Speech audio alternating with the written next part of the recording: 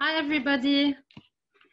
Hello, everyone. We missed you at the University for Seniors. You've been terribly missed. We just wanted to welcome you to truly our first Zoom lecture.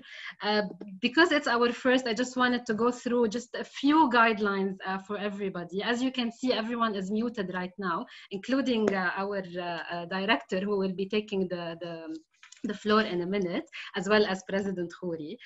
You will be muted for the entire session, except at the end. If you will have any questions, as stated in the email, you can either raise your hand virtually on Zoom or send us the question on the chat.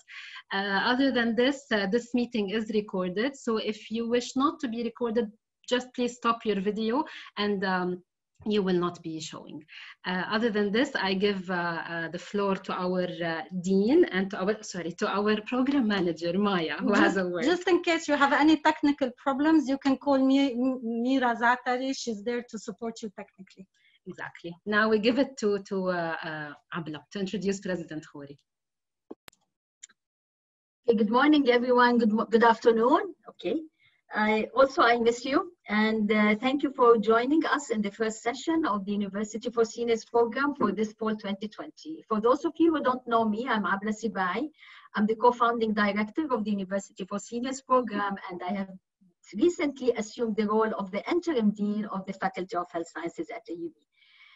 It's indeed our honor and pleasure to have with us today Dr. Fadlo Khuri, the president of the American University of Beirut, sharing with us his insights and reimagining the long road home. A bit of context before I introduce you, President Khuri, لأنه you are أشهر من تعرف, just to put the context where we are in the University for Seniors. So the University for Seniors is a lifelong learning program targeting older adults 50 years and this year marks the 10th anniversary. This presentation is a long-awaited talk that was supposed to take place early in March 2020, right before the lockdown. Unfortunately, we had to postpone it on and on until today. The seniors back then had planned to offer you, Mr. President, on stage and in person, a kind of a small donation raised by the UFS and a painting about AUB done by one of our gifted members who is 83 years old, Maram Kwaisi. I hope that you are here, Maram. The donation and the painting are real testament for the commitment and the appreciation of our members to the UFS program and to AUB. So now back to the introduction. Dr. Fadlo Khuri is the 16th and the current president of AUB. He is an accomplished molecular and translational oncologist, having authored over 750 publications. He serves as editor-in-chief of the journal Cancer and is the recipient of numerous prestigious international awards. Since assuming the presidency, Dr. Khuri has helped obtain many grants, scholarships, donations for underprivileged students and patients totaling over 250 million. Dr. Khuri brought to AUB a new vision for health that takes an all-encompassing approach to human health, has introduced several PhD programs, nurtured many startups, cultivated an entrepreneurship ecosystem in Lebanon. He also spearheaded the effort to transform AUB into a fully tobacco-free campus and was awarded the World No Tobacco Day Award by the WHO. We thank you, President Khuri, for being such a strong supporter of the UFS. You had mentioned it as a stellar program and you label it as the gem on the AUB crown in one of your presidents. Without further ado, it's my pleasure to hand the floor to you, Mr. President. Thank you very much, Abla. Thank you for accepting to be interim dean. I really appreciate that. Maram, thank you. We got your beautiful painting. It's in Markwood House. We're trying to figure out, as we finalize the repairs post August 4th, where to put it, but it will have pride of place. I want to thank the University for Seniors for inviting me. Thank you, Abla. Thank you, Amani. Thank you, the wonderful Ms. Shaheen, and welcome back from London after your training. So thank you, Maya. So I'm going to start by sharing my screen. I'm going to try to speak for about 45 minutes, and then leave it open for questions. We're going to share the PowerPoint. Share computer sound. And Jed is here to prevent me from completely blowing this from an IT perspective. Tell me if you can hear me. So can you actually see the pictures of Martin and I, or just my PowerPoint? Hopefully just the PowerPoint. Great. So I entitled this Reimagining the Long Road Home. I gave a similar talk a year and a half ago at the Harvard Arab Weekend, but I've updated it because a few things have happened since the spring of 2019. I'm going to minimize this, and we need to, it's not forwarding. Okay. So here's some of the gross inequities and the challenges that we face in the Arab world. There are tremendous inequities between and within countries. The population is doubling at the fastest rate in the world other than in Africa. So one of the global South's fastest growing population, but it's a bimodal population, a young population, but also an increase in the number of older people. By the various UNDP, UNRWA, and other assays, more than 50% of displaced individuals and refugees globally actually live in the Arab world. There are failing states, and then there are fading states and weak health systems with non-uniform application. There's a lack of environmental sustainability and an issue of survival, really, for the peoples. So here we deal with the dual burden of disease on society and on the individual, which is why I'm very attracted to the model not only of lifelong learners that the University for Seniors exemplifies, but also to the idea of society as the institutional guarantor of individual health and right. And finally, there's a lack of personal freedom and limited engagement in governance. So let's go back. I need to be able to drive from the keyboard. This has been an interesting decade from December 2010, when a street trader called Mohammed Bouazizi set himself on fire in Tunisia to spark the initial protests about poverty. And you can then see that the president of Tunisia fled to Saudi Arabia, mass protests begin. The so-called Arab Spring took off. Many Arab leaders were put under threat. Some left, others did not. But in general, what we've seen is enormous turbulence. And other than in Tunisia and beginning in Algeria and Japan, not a lot of increase in individual freedom or the rights of the peoples. But what we have definitely seen is a tremendous global refugee crisis. 26 million in the MENA region alone displaced persons. And with regard to AUB, we have selected key challenges. The financial model, when we arrived, was very, very dependent on a limited number of revenue streams, tuition and patient fees in a part of the world where individuals are getting poorer in general and where wealth distribution is getting more and more skewed. Our medical center at AUB was aging structurally, and a private practice culture took root at AUBMC. The undervaluing of the humanities, which is spread throughout academia, is pronounced also here. There's a cost for being competitive in the sciences and engineering, and AUB has struggled to meet that cost since the late 1970s, when sciences and engineering became much, much more expensive. Other universities have sprouted in Lebanon and the region, which are easier, more affordable, increasingly competitive, not the same quality as AUB, but spending a lot on marketing. And at the same time that we were facing this challenge, more and more of our community and increasingly the world was looking to AUB for leadership. So one of the first things I looked at was, how do we redefine our mission, enhance our relevance, and ensure our sustainability? So AUB has always been a beacon of knowledge, of light, of hope, spreading throughout the Arab world and the global South, but really the Arab world as one of our principal places of impact, where we've led to the creation of so many businesses, had so many leaders, good and bad, and had such tremendous impact in so many ways. And I'd like to hearken back to the words of Daniel Bliss, who said when he was asked what he was building at then the Syrian Protestant College, he said, we were not anxious to appear great, but we were anxious to lay foundations upon which greatness could be built.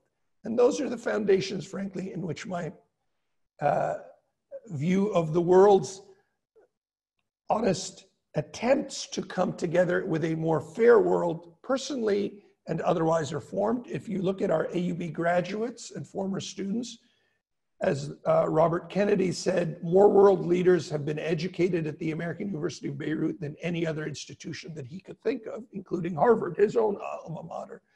So more AUB graduates at the establishment of the United Nations, at the signing of the UN Charter on Human Rights than any other institution. And look where they come from: Iran, Iraq, Lebanon, Saudi Arabia, Syria, quite a few people, leaders in those institutions, coming to write the UN Charter and then the UN Charter on Human Rights. And to write our own family history. My great-grandfather from my father's side was a stonemason who moved from Salhi, near Sidon, to Alay. And that eventually produced my father. From my mother's side, similarly, her great-grandfather moved from the north, from Akkar to Beirut. And my father always had a saying from Tennyson planted underneath the glass on his steel desk. It said, to follow knowledge like a sinking star beyond the utmost bound of human thought. And if you follow the final words of that great poem, it talks about striving and not yielding. Tennyson's Ulysses is an older Ulysses. He's not a young man anymore, but he can't wait for that next voyage of knowledge. And as I was raised in the AUB culture, I was raised with the idea that anyone who with great responsibility comes great, and with great power comes great responsibility. I like it from Spider-Man, but that originally comes from Luke in the Bible. For unto whomsoever much is given, of him shall be much required, and to whom men have committed much, of him they will ask the more. So I'm going to tell you a little bit about my long road home, but I hope I'm going to be able to tie it enough to the region and to our shared culture as Arabs, as people of the global South, to make it a little more interesting than just autobiographical. For me, the voyage begins really in Beirut with my parents getting to know each other, their courtship, their marriage. And this is them in the early 1960s. These are my parents, and these are the parents of Lamia, of my wife, in Boston at the same time. So my voyage really goes preconception, Beirut, Boston, New Haven, New York, Houston, Atlanta, and to most people's surprise, if not necessarily mine, back to Beirut. It's been an enjoyable voyage with publications in high-impact journals and in standard textbooks of medicine, with technologies, clinical investigation, and other new approaches, but a voyage that, while it was enjoyable, it was challenging, it was fruitful, it taught me a golden rule. And the golden rule it was best crystallized by Malcolm Gladwell in his book, Outliers. Outliers is a book that explains or tries to explain why some individuals excel. And it talks about the 10,000-hour rule. Bill Gates had 10,000 hours working at a computer before he ever even thought of starting his own company.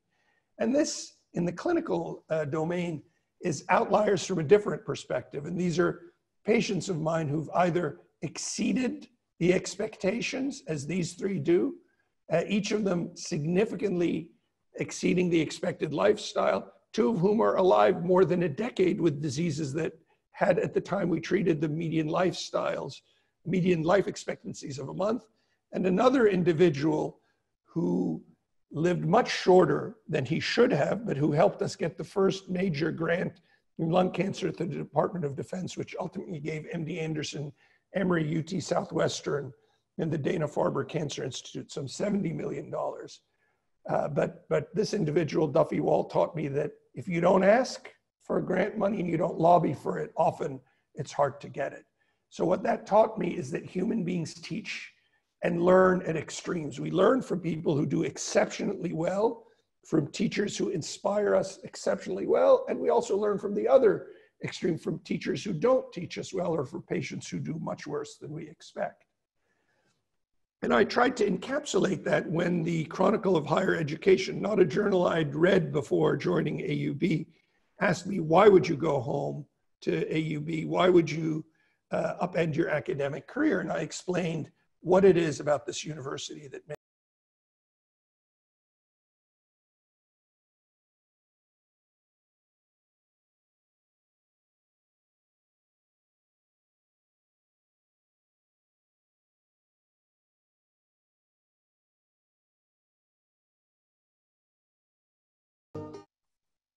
So for those of you who haven't seen this movie, I recommend it highly. It's called The Motorcycle Diaries, and it's about the journey that Che Guevara, Ernesto Che Guevara, took as a young medical student when he took a break from his medical education and he toured South America and got to understand a point that I'll make at the end.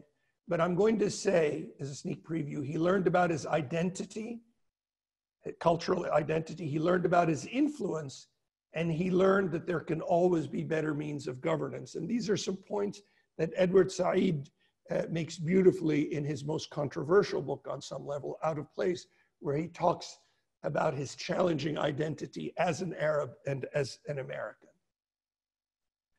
So to do that, I think we have to understand that life, if you're going to accomplish something, is never easy. And Zaha Hadid, our alumna and the first woman ever to win the Pritzker Award in architecture, once said, if you want an easy life, don't be an architect.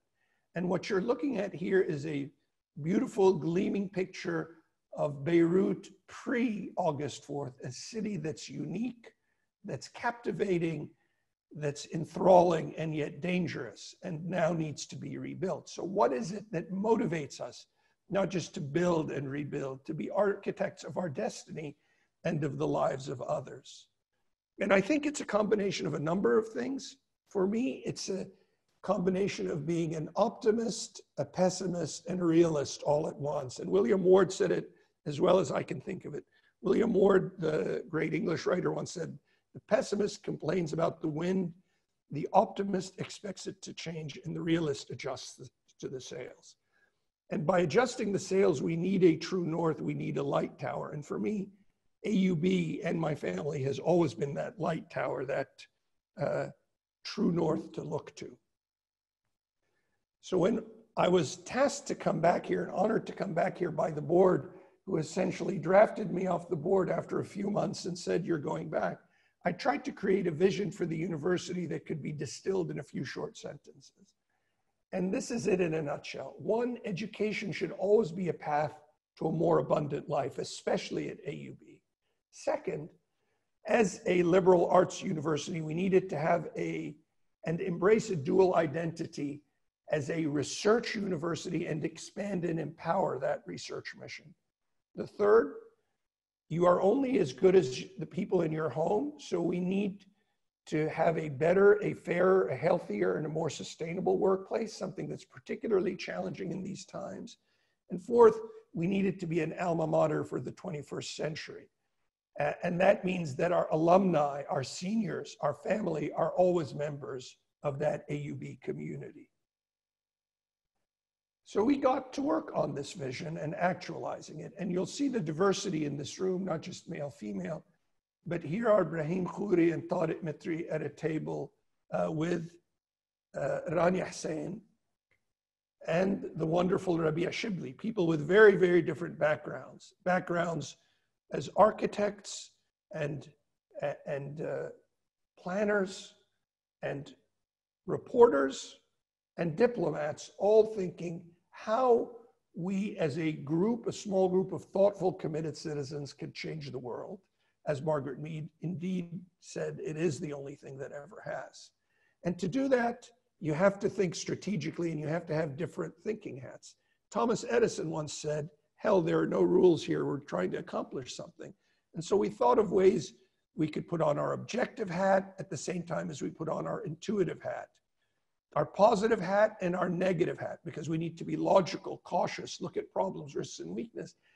At the same time, we need to be optimistic to build based on values and advantages. We need to be creative, but process-oriented. And these are Edward de Bono's 6 thinking hats. To do that, we need a strategic planning process that is underpinned by the mission, by the vision, and the values. So how do we put that together?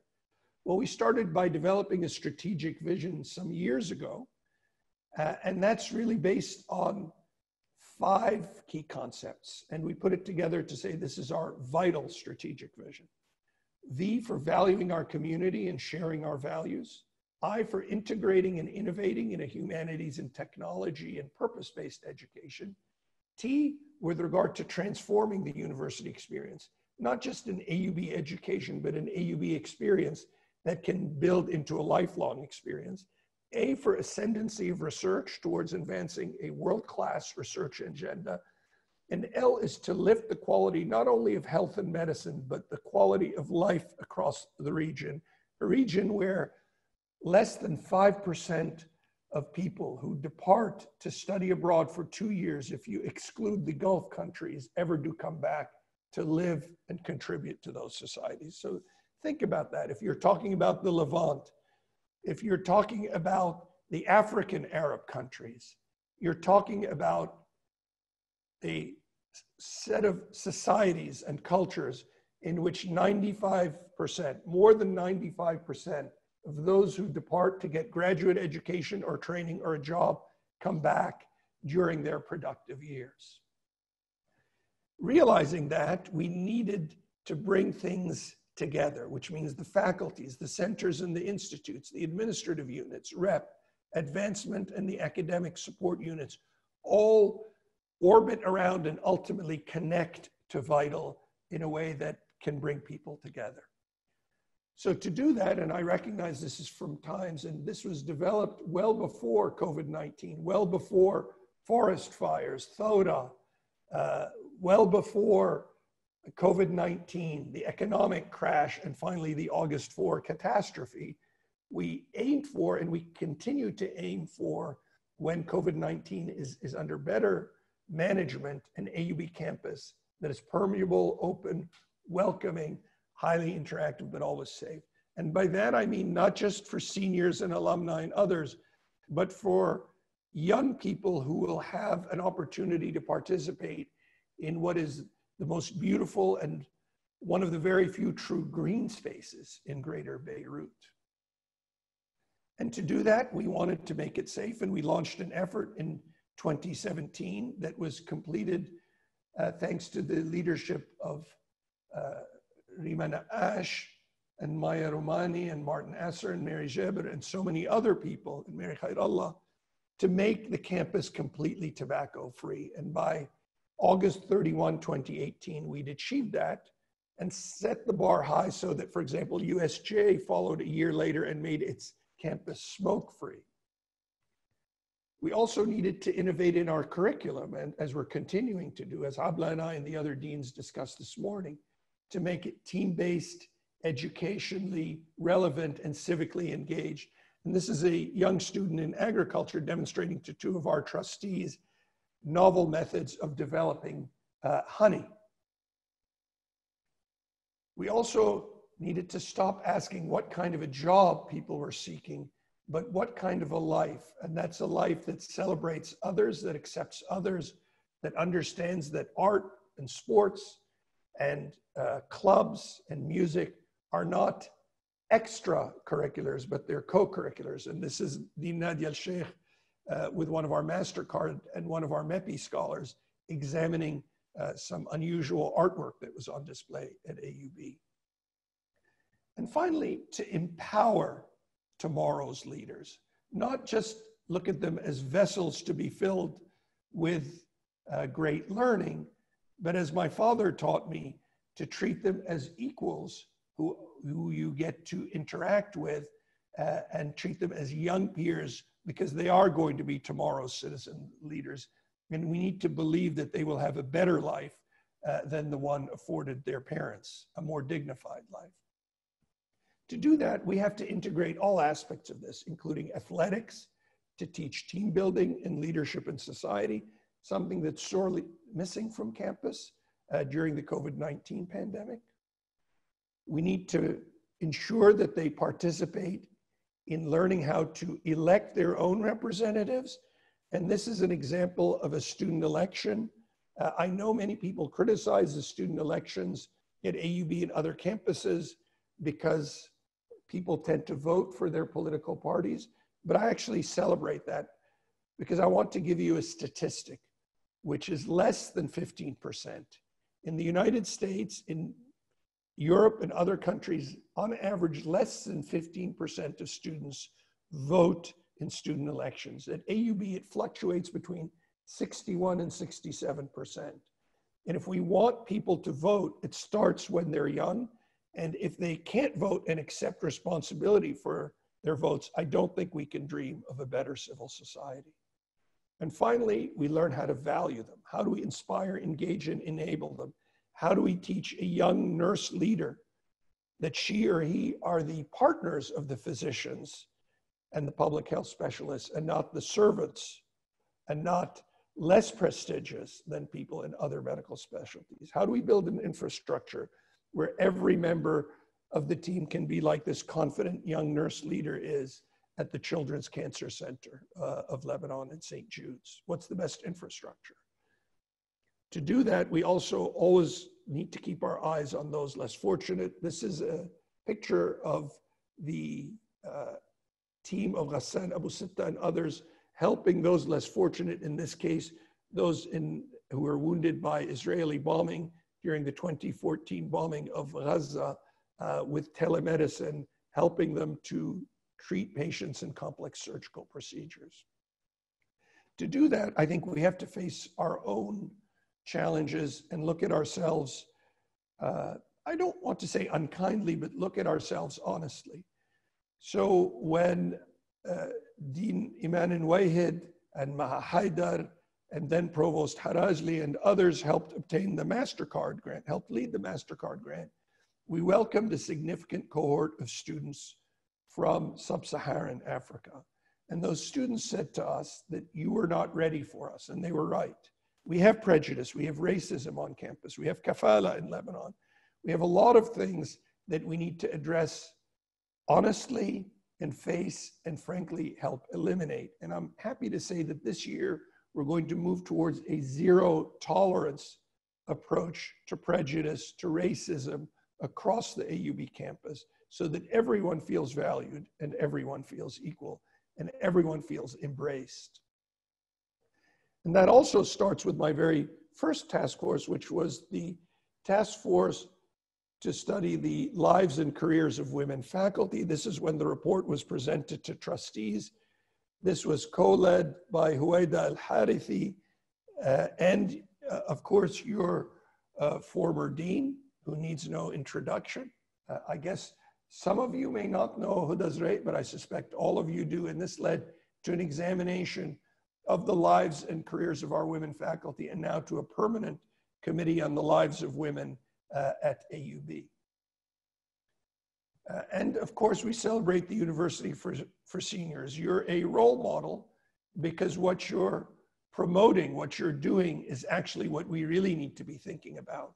We need to be thinking about the undergraduate degree, even the PhD, as a stepping stone in a life forward for leaders who are lifelong learners. And I would argue that if we could convince even the most obdurate of Lebanese and American and European political leaders that they have the opportunity to be lifelong learners, to open up opportunities for them to learn and get better, it would be a nonviolent path forward that we could all embrace.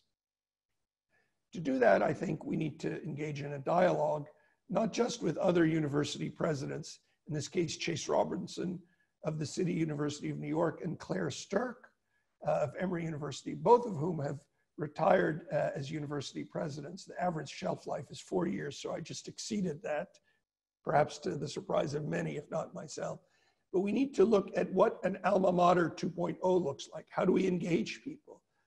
particularly our students, our lifelong learners, our alumni. And from that perspective, we did something perhaps counterintuitive when many universities are shying away from tenure on the permanent investment in faculty, but we actually managed to restore tenure. And I'm happy to tell you that since we restored it in the last 3 years, we have actually tenured more than 150 faculty members. And these faculty members have been tenured at a 75% success rate. So we also have to figure out a way to fund that, and that's by raising funds. And as you can see, we're close to the end of our capital campaign. The academic priorities, we're almost there with raising funds for them, but our healthcare priorities were some 50 million short, and we had to slow down our infrastructure priorities during this campaign. But to do this, I want to think long-term, well after I'm gone, and this is the project that we will be most focused on once the capital campaign is done, which is in addition to the wonderful support we get from MasterCard, ULIP, and others, we want a commitment to create a $100 million fund to bring the best and brightest students from Lebanon, Syria, Iraq, Jordan, Palestine, Egypt, Libya, and Yemen to study at AUB and to bond together as leaders so that in steady state, we'll have 100 students across the university who will live together, bond together, and hopefully will be developed to be tomorrow's leaders without having to pay any tuition. To do that, we've engaged, we've communicated. My God, my voice is hoarse for a reason. Actually, it's a clinical reason, but I can say it's hoarse because of all the speeches and the issues. But we've tried to communicate with our community to reach out and not only to speak, but also to listen. And listen we have. We've done that by changing the model of the trustee as not just a donor, and the donors in general as not just a donor, but as a partner. So this trustee related picture features 3 people who played a key part of that. This is Talal al-Sha'ir, who along with Dar have given the second largest gift in kind in the university's history. And it's a gift to redevelop AUB's physical master plan, but also its engagement with the community. This is, of course, my predecessor, the very kind and sincere Peter Dorman, who also believed that everyone needed to be treated with respect. And this is Ziad Ghazal, who recently stepped down as center director and helped secure our first gift for an innovation park, which helps create opportunities for young people to learn how to create their own novel ideas and novel companies. And young people means students aged 18 to 88, in my opinion. And that led to the record-breaking gift given to us by the late Maroon Sam'an. And Maroon planted his $50 million plus gift at the faculty because he believed that AUB and the Maroon Sam'an Faculty of Engineering and Architecture, this is his oldest daughter, Noor, and his wife, Tanya, our trustee, as well as board chair, Philip Khuri, because what we're celebrating is a faculty that is intended not just to educate the best and the brightest, but to transform society. Maroon believed AUB should be an anchor for a better Lebanon and a better region. And that's our commitment to him, that by 2030, we will be firmly anchoring a better tomorrow. So all of these things, the Vital, the Campus Master Plan, were developed together in a framework so one can inform the other. So these are some of the things we worked on. We renovated Penrose Hall. We built a new Masri Institute of Energy and Natural Resources. We renovated the Agriculture Lecture Hall. Oops, and I need to go back. We also completely renovated Reynolds Hall, which we'd gotten as part of the gift from AUB. All of this prior to the last year. So the question is, how's our strategic plan, Vital, been realigned in response to ongoing crises in Lebanon and the region? Starting with the burning of the forest fires to Thawra, Lebanon's economic catastrophe, COVID-19, and of course, the terror of the August 4th Beirut explosion. I would say we've focused on those programs in terms of their viability and importance. We've leveraged new revenue generating activities such as telemedicine and e-learning. We've identified cost saving measures so we don't bankrupt the university. And we reviewed student outcomes and employability, an area where we rank in the top 50 universities of the world, but also financial papers flow of funds in order to become a leaner, more efficient, and more sustainable university. So despite these many disruptions and instabilities, we're continuing to identify our urgent strategic priorities. And I just spent the morning with the deans and other senior leaders looking at how we prioritize and actualize those. It's important to continue to communicate locally and regionally, and of course beyond. We have a very gifted faculty, and they've been very good at getting out the message about the relevance of AUB. And that relevance and that increased communication, that constant excellence has led to improvements in AUB's rankings. We were essentially unranked in Times Higher Education. We've improved by more than 200 points. And we are now in the top 250 universities in the world consistently, according to QS, the only university in Lebanon and one of only 3 in the Arab world to be ranked so highly. And we're by far the top ranked university with regard to where our undergraduate and graduate students place professionally and also with regard to their education. But we're also making a different type of difference at AUB. As many of you know, Forbes has a category of 30 under 30 for each part of the world. And this year, AUB became the only university to place 3 students as entrepreneurs in this area. Nathalie Nasruddin, who just graduated with her PhD in biology, Abbas Sidawi, who is a PhD student in engineering, and Kamel Webi, who's finishing his undergraduate as a dual economics and political science major, each leading important initiatives in health, in autonomous robots, and in representation that are meaningful in Lebanon and the region. And we're also continuing to drive endowments, emergency drives, helping other institutions in Beirut and helping organize things for a national COVID-19 response, including using social media platforms and teaching reports in a $2.5 million US aid grant to link with other institutions, private and public, private through the US aid grant, public through other means, so that we can have a coordinated nationwide COVID-19 response. I think one thing that's probably underrated and underappreciated is just how hard the faculty have worked and how hard the provosts and the deans have worked to ensure that there's teaching support, not only for the students, but also for the faculty, to improve our online delivery of our courses and to develop an e-learning strategy. So we have a very ambitious e-learning strategy. Those of you on today, you're part of our target to reach 25,000 distinct online learners by school year 2025-2026, to generate a quarter of our revenue from online programs, and to give more and more of our undergraduate education, up to a third, through distance learning, and also to start to get into vocational programs. Many of you know that Lebanon and the Arab world are not well balanced with regard to the number of people who who enroll in vocational programs versus those who enroll in academic programs. And we're looking to help the economies of Lebanon and the region to become more sustainable by playing a role in this balance. And to do that, we're not doing it on our own.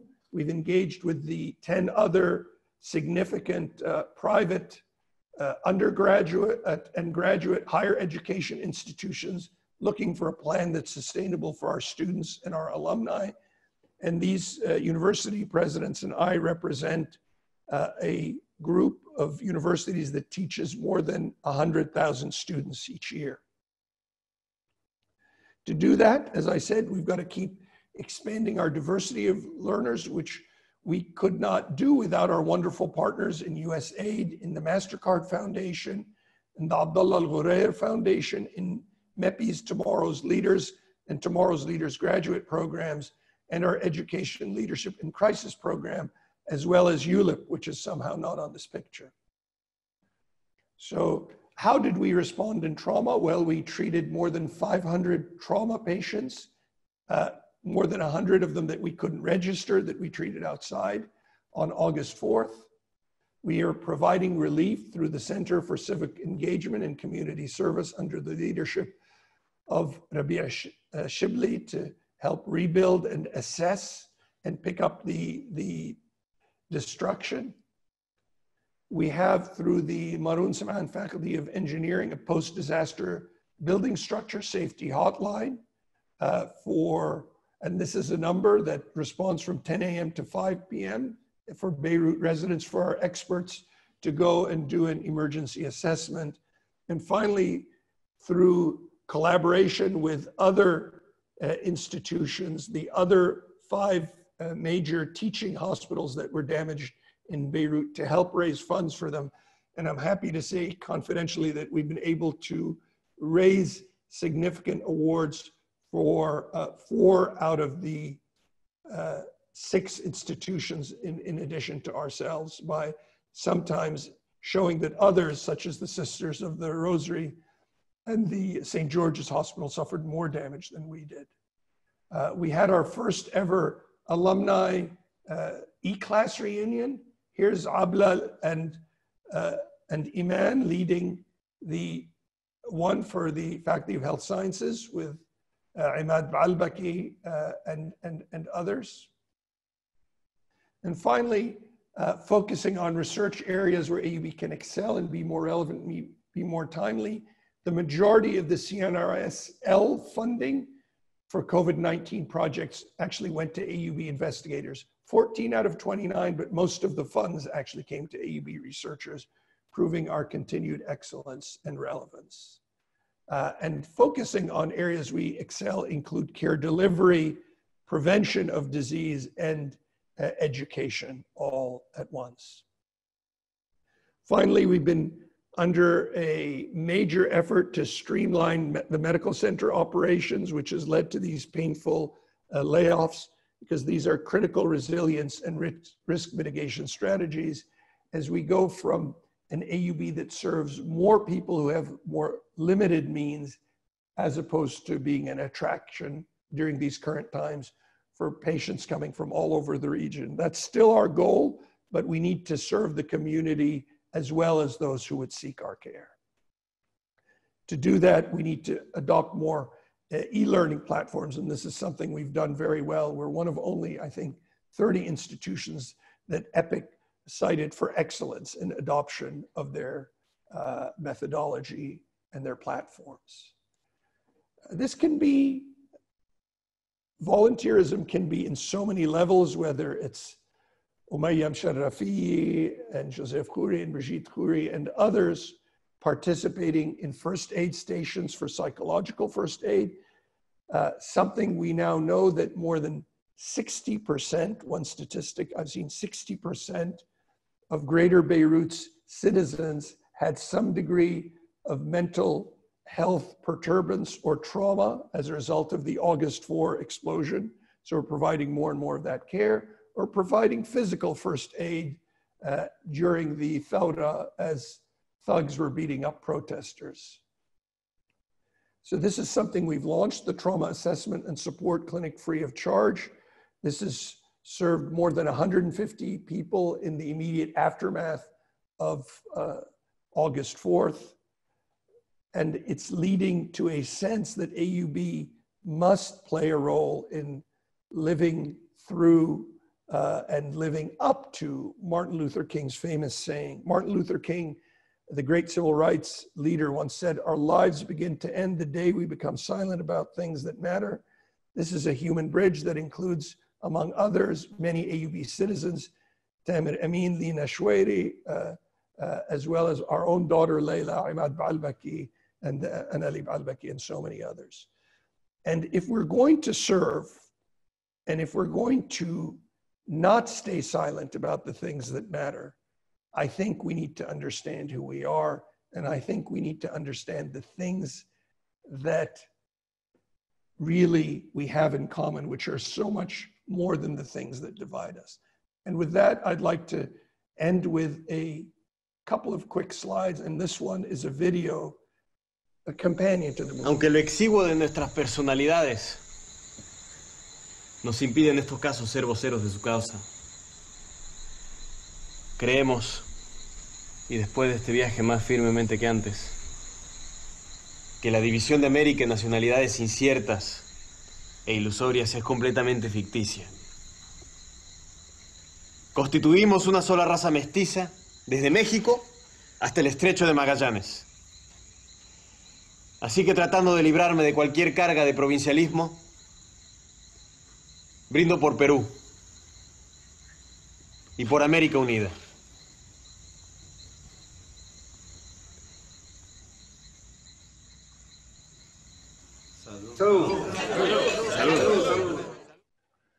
So before I end, I'm going to say that that's Gael Garcia Bernal playing Ernesto Che Guevara as he discovers the shared bond of the peoples of Latin America. The fact that they have so much in common, from the southern tip of the inhabited world all the way up to Mexico, that they are one people. And this was something, whether we agree with his methods or not, that he fought for and believed in his whole life. For me, this is a voyage of self-discovery. It's about what it's like to be Lebanese, Arab, American all at once. And my personal voyage would not have been possible without my wonderful family. And this is, there's been one enormous constant, which is my wife, Lamia, our 3 kids, my mother and late father, my uncle, who's been to every one of my graduations. And this is us in Petra, discovering what it's like to be called Lebanese and Arabs in January. I'm grateful to them for their constant love and support of my own personal voyage. If sharing any part of it has been helpful to you, I'm grateful. Thank you for listening to me, and I'll take questions.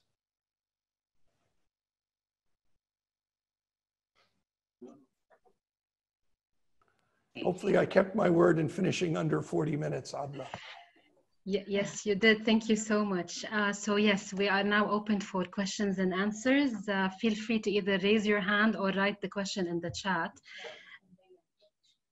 Yeah, okay. So give our members a chance.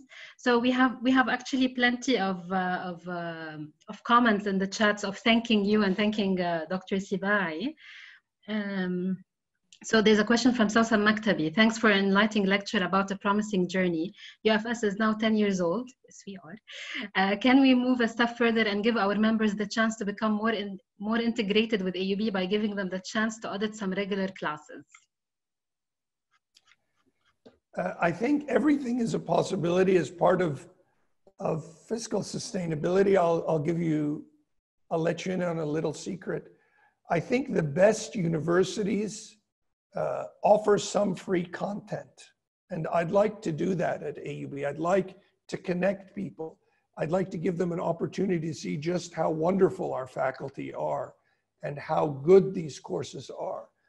And as we move more to a diversified world where at least a significant portion of the education is going to be online, I could see that happening.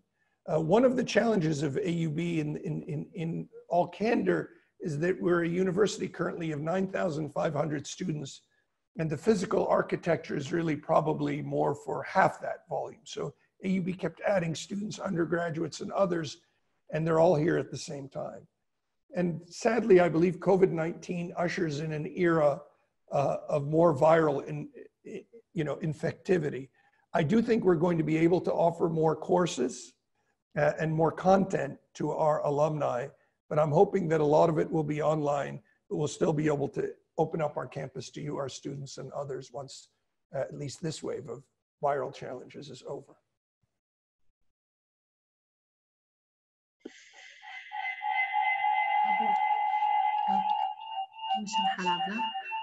Okay, Dr. Khuri, we have another question from Huda Halab. Thanks a million, Dr. Khuri. Sorry. for this informative and very personalized presentation. What do you think of AUB's achievements in research in the region? My feeling and limited knowledge is that we still have a long way to go. So I think in research, as a lifelong researcher, you always have a long way to go. But let's talk impact. Actually, per faculty member, AUB is a small university. We have some 500 research-intensive professorial track faculty. I'd say 550. And if you look at the metrics, and this is one of the big reasons we climbed the rankings. If you look at our metrics per faculty member, we produce more top-tier first and senior authored paper than any other university in the Arab world. And I think, if I'm not mistaken, that includes universities in Turkey as well. So the only competitor in high-impact papers, the only competitors in high-impact papers per faculty member, we can't compete with universities that have 20 times our faculty and 100 times our budget. But if you look at the output of people like Abla, like Nadia Al-Sheikh, like Ray Brassier, Alan Shahadi, many others, Lara Halawi, Najat Salibi, their output per faculty member in terms of driving research is remarkable. And it's even more remarkable considering that our university budget for research is $2 million of intramural funding. So they get 10 times that. They attract $20 million in extramural funding. So I think we're doing very well. Can we get better? Yes, we can, but the rankings suggest we're punching well above our weight. Any more questions? I mean, there's plenty of comments of thanking you. There's one that we would like to also say out loud from Layla Absat. Thank you for such a transparent lecture that links your personal experience to that of AUB, giving an example to all of us to keep us bound to this great university. The frankness of the talk, the frankness of the talk, the fluidity will keep the trust in this great work that AUB is conducting in this area. Thank you, Layla. Thank you, Layla. We're very happy to have that. We have several people actually coming from all around the region. We have people from Turkey, from Qatar, and I think we saw somebody from Iraq as well. There's somebody asking, can you have workshops at the UFS? Can we have workshops at the UFS? To be considered by the curriculum committee. Yes, exactly. Done with the questions? I think we are done with the questions. Oh, and we have somebody from Dubai, sorry, as well. Yeah. Okay. Before I give the floor to Abla to thank President Khuri and everyone, I just would like to say on behalf of the team that we are all very excited to have a stimulating, interactive term so that we remain mentally, physically, and socially engaged while we remain safe and healthy, and while we wait to go back physically to campus. So Abla, the floor is yours. Not bad as a first start, the first one Zoom kind of a session in the UFS. It went, I think, very successfully. So I want to really thank you, President Khuri, for this opportunity to share with us your personal, I would say you mentioned it's optimistic and realistic kind of life journey, and what a journey. It's a rich journey, all embedded within the campus and within the life of AUB. I also want to thank our participants. Really, this is the first, we had over, I think, 95 participants at one point in time. This is even better than our Wednesday seminar, the scientific Wednesday seminars, which we have at AUB at the Faculty of Health Sciences. This is the first UFS Zoom experience. I really salute you. I won't call you baby boomers. I want to call you senior Zoomers. Thank you so much for being with us, and have a good day. Bye. Looking forward to seeing you more. Congratulations on your wonderful 10th anniversary. Thank you for having me. Thank you. Thank you. Thank you. Bye. Bye, everyone.